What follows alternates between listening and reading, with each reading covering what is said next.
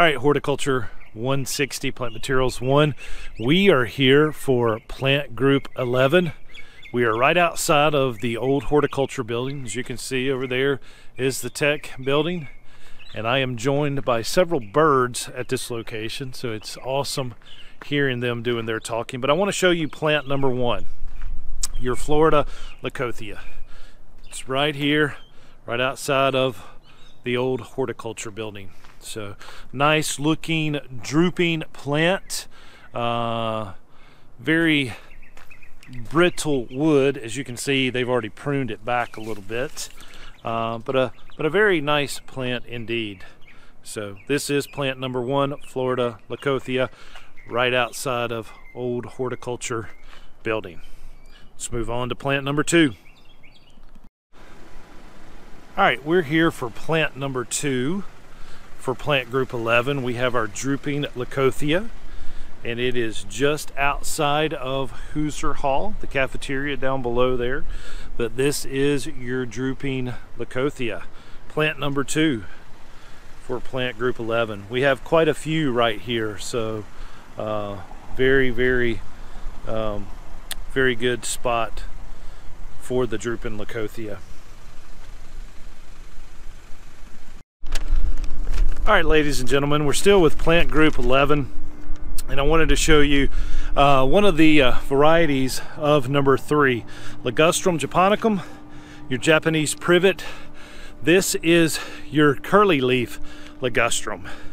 So I'm going to show you a couple different samples with your ligustrum. See why it's called the curly leaf? But we're right outside of Almond Center on main campus. As you can see, a big Chamaecyparis there. But this is plant group 3. As you note, the fruit there, the berries. But this is your curly leaf ligustrum, your Ligustrum japonica, plant number 3. And then we're going to walk down to right here, what most people in the green industry call just privet, Japanese privet. And it's right here.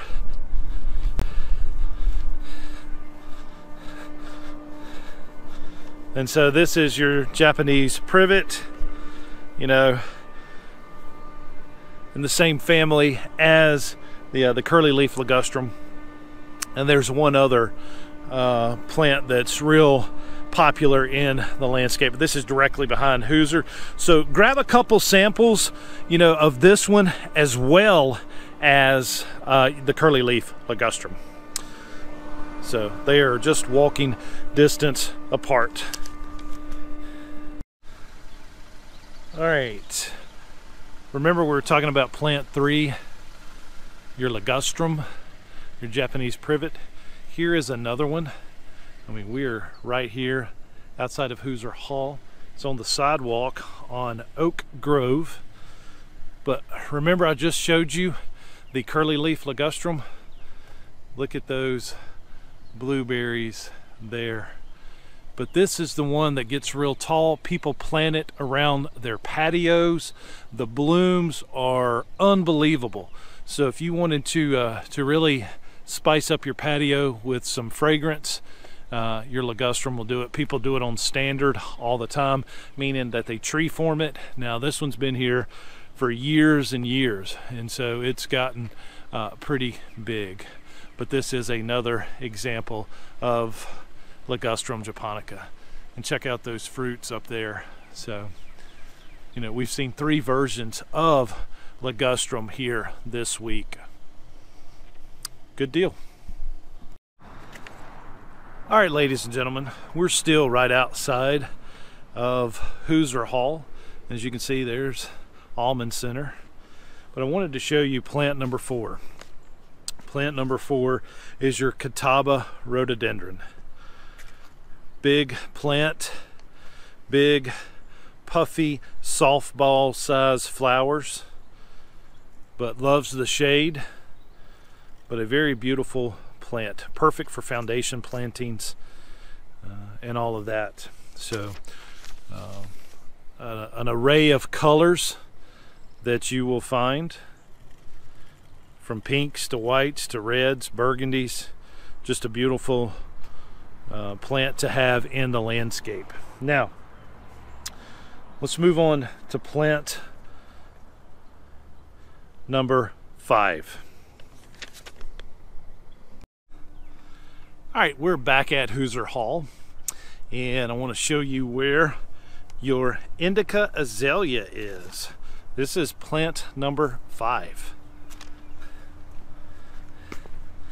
And this is your indica azalea.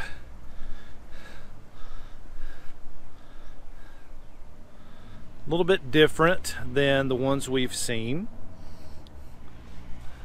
Not as shiny of a leaf, a little bit of fuzz on it, but a beautiful plant nonetheless. I've got one planted right outside of my house that was given to my dad when I was born from Joe's Landscaping. Joe married Joe's Landscaping, give Dad the plants right after I was born as a gift. And as you know, I own the house that my dad was raised in. My girls were the 5th generation to grow up in the house, and me and my wife own it now, and we still have those azaleas right outside of it. And there is another rhododendron that I want to show you there sometime that is very hard to find. But this is plant number 5, your indica azalea. All right, class, we're back over here again by the Almond Center, and I want to show you plant number 6, your Kurumi azalea. Now, they are all on this bank right here. As you can see, we have one that's getting ready to open up, a dark pink or almost burgundy-ish color right here, but getting ready to open up, and you can see we're getting ready to have some white blooms here. Your Delaware Valley White is one of the most popular azaleas used in the landscape, and so we have a mixture of the Delaware Valley Whites here, and then we have one of the dark pinks. But if you have ever heard of the name Hershey Red, that will be part of your plant number 6 as well, the Kurumi azalea. So we got us a nice little azalea bank here on main campus. Good deal. Let's move to plant number 7. All right, now I want to show you plant number 7, your Sadzuki azalea. I've always called them Sadzukis, or for short, I've called them Gumpo azaleas.